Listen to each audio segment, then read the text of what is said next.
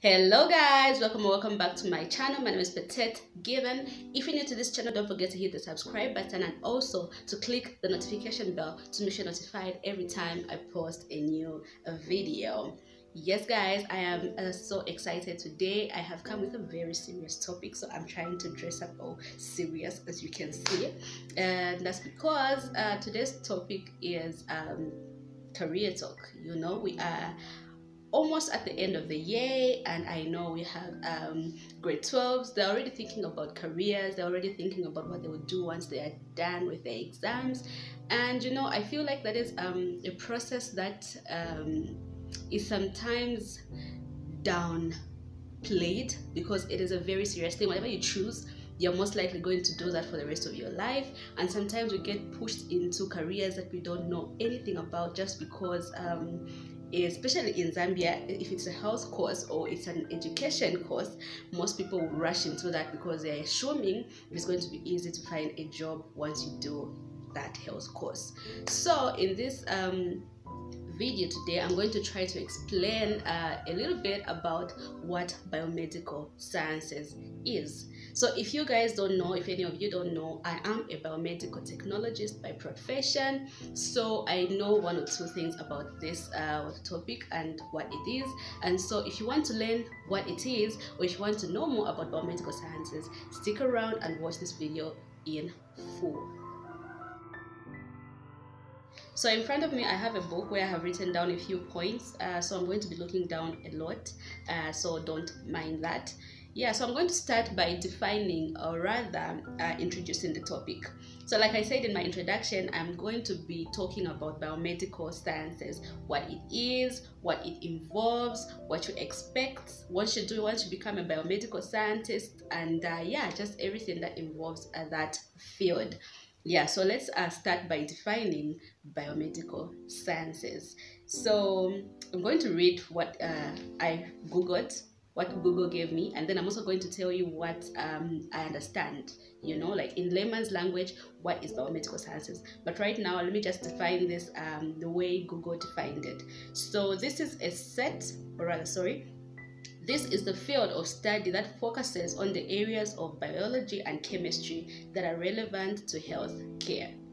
Yes, so that is like, yes, that is like put very well. But in layman's language, I would say biomedical sciences is a field that deals with diagnosis and also finding out what disease the person has. Sometimes also goes further to find out what medicine will work on whatever that disease is. And also, yeah, so you also get to advise doctors on what you think should be given to that patient, what medication should be given to that patient. So this is diagnosis. And then after you diagnose that infection or disease, then you now find out what medicine is going to work for that disease, and then you're going to advise the doctors to say, okay, this is what is going to work on this patient. So that is what I would define it in layman's language to make it simpler for everybody to understand. So there's also this confusion that I have noticed, especially in Zambia. People don't understand the difference between biomedical sciences, biomedical technologist, and biomedical technician. So you find that everybody refers to anybody who works in the lab as a biomedical technician or lab tech. Most people like to say this, they'll refer to us as a lab tech. So lab tech can be short form of technician or technologist, but in this case in Zambia, okay, the door just opened. Look at what happened here. Let me close the door. Yeah, so like I said, most people refer to us as biomedical technicians or lab techs, you know. But there's what we call a biomedical technician, a biomedical technologist, and a biomedical sciences. The difference between these three is the level of study. So a biomedical technician, this is a certificate holder, and then a technologist is a diploma holder, and then a scientist is a degree holder or higher level. So you find that this person is going to be referred to as a biomedical scientist because they have gone further in their studies. I am a biomedical technologist because I am a diploma holder. I am not a technician. And so sometimes when people say a lab tech, I don't really understand what they're trying to say. Are they trying to say technologist or technician? Because it can apply to both. But I am a technologist by profession. So I hope you people understand, all of you who like saying lab tech. So I'm also going to go further and define what a biomedical engineer is. An engineer is a person that works in repairing or maybe even making machinery that are found in the lab. So that is their job. They don't do any diagnosis. Their job is just to come in when the machine is down or to make those machines when they are needed, and that is what we refer to as biomedical engineering. There's also what we call science laboratory technologist. So with these, they work in a lab, quite alright, but it is not a health lab. So it's not a health related lab. It has to do with making, you know, those people that sometimes make body creams, they make whatever they make, but it is using chemicals, but in a lab, and it has nothing to do with healthcare. Those are referred to as science laboratory technologists. I hope you guys are getting the difference. So yes, so with that being said, let me just go straight into my experience as a biomedical technologist. I have worked for 4 years, almost 4 years now. In December, I'll be clocking 4 years. So I have a little bit of experience. Let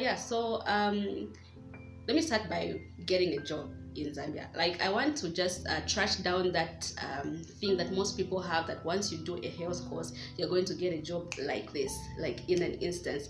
Like, I feel like those things used to happen a long time, but now if you're Zambian, then you know definitely that it is not happening now. People are staying for 3-4 years. I personally stayed for almost 2 years before I got a job. In fact, for 2 years before I got a job, and it is not easy, and it is happening. In fact, things are getting worse now. People are staying for 3-4 years, 5 years without getting a job, even if it is a health course, and even if it is a biomedical course like I am doing. So yeah, once I got a job, I started working for Mukinge Mission Hospital. So that was a bigger lab. Right now I'm working at a smaller lab. It is a clinic lab, so it is kind of different in terms of experience. That side, you know, it is a hospital, it is big, so I find that you work on a lot of samples. We have a lot of machines in the lab. We handle different tests, and I had more experience there, and I'm glad I started from there before I came to where I'm working now, because where I am, it is like the workload is quite smaller. The one thing that I've noticed though about biomedical technology in Zambia, I'm going to talk about Zambia because that is where I am, and that is what I have experience in. So in Zambia, it's almost like it is almost routine work. You know, I don't know if that is how it is in other countries as well, but I feel like it's probably because we are limited to what we can do. We don't have the resources to do more as a country, so there's only a few things that we can do. So you find that we are always diagnosing the same diseases because we have the same machines, we have the same chemicals, and we can only do so much. So you find that we are always doing the same diseases, and then it becomes almost synonymous. Is that a word? Like, you know, you keep on doing the same thing every day, so at some point it feels like you're not learning. You know, like it feels like you go for work, you do the same thing, you come back, you go back tomorrow, you do the same thing, you come back. At least that is my experience, but I feel like it is different in other especially research labs, where they are trying to research about new things, they are learning, they are finding out stuff. I feel like it is more interesting than to work in a lab that is at the level that I'm working at right now. But if you're a person that loves science, if you love anything to do with mathematics and sciences, then I feel like you're going to enjoy this career, because when studying biomedical sciences, guys, in Zambia, guys, like, hey, first year is calculations all round. Like, whether it is in physics, in chemistry, it is all calculations non-stop. So if you love math, then you're going to definitely enjoy first year of biomedical technologies. Then second and third year, you stop calculations. You're now into more of practical and theory. So it becomes more about studying and practical in second and third year. So I really did enjoy myself in second and third year. First year was a hassle because I am not a calculations person. You know, it was a hassle, but at some point I had to get my, you know, I had to learn to do this thing, and I feel like at some point I got the hang of it, and I got so good at doing calculations that I actually stopped enjoying theory. You know, it became easier for me to do calculations than it was for me to study. So I feel like if you have the heart to learn and to study because it is bulky. That is one thing that I realized. It is so bulky, and it is a lot. You have to learn to juggle your career, your studies, and your personal life. At some point in first year, I felt suffocated because I felt like I could not do anything else other than study in school. I could not go out with my friends or play with my friends, and I felt suffocated. But that's because I feel like it was easier for people that enjoyed mathematics and found it easy, because for them it was a walkover. But for me, I had to do twice or three times the job for me to get that calculation, So I feel like if you're choosing a career, make sure you find something that you're going to enjoy when studying and also when working. So if you enjoy mathematics, find something that involves calculations, like accounts, something that involves calculations in any career, in any field of work, but as long as it involves calculations and even in study, then do that. If you like things that, and guys, let me just stress this one thing. Do not think if you can't do something, then you are dull. I'm going to use the word dull because most of the times we feel like if I can't do math, then I'm dull. If I can't do biology, then I'm dull. We are good at different things. So if you are good at English, there's a lot of things that you can do if you are good at English. You don't have to become an English teacher. You can do so much. Like you can become a journalist, you can become a writer, you can become a presenter. You can do so much as somebody who loves English. And if you love sciences, you can definitely do health courses. You can do a lot of courses that involve sciences. If you love calculations, again, you have to just know what you love, know what you enjoy, know what you know more, and then find a career that speaks to you in those lines. And even when you're in school, you are definitely going to find it easy to study, and you're going to be able to juggle both your work, your career, and your personal life, because guys, both of these things are important. If you go to school and all you're doing is studying, you will not enjoy school. And school, I feel like it is meant to be enjoyed. So in conclusion, I would like to say biomedical sciences is a very good course, especially if you love mathematics, sciences, and English, because that is what this course involves. It's all about calculations. It's all about English, definitely, because you're going to be doing things. You're going to have to be writing a lot of things, and also a lot of science. So if you are good at these topics, then definitely you're going to enjoy biomedical sciences. And so I wish you all the best if you are looking into finding a career. So make sure you find something that you're going to enjoy.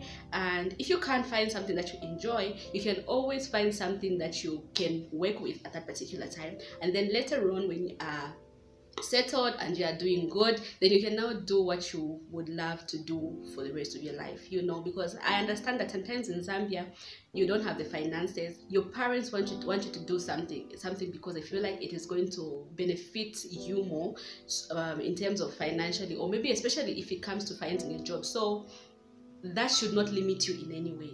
Do what you have to do now, and then later on do what you would love to do for the rest of your life. I hope you get what I'm trying to say.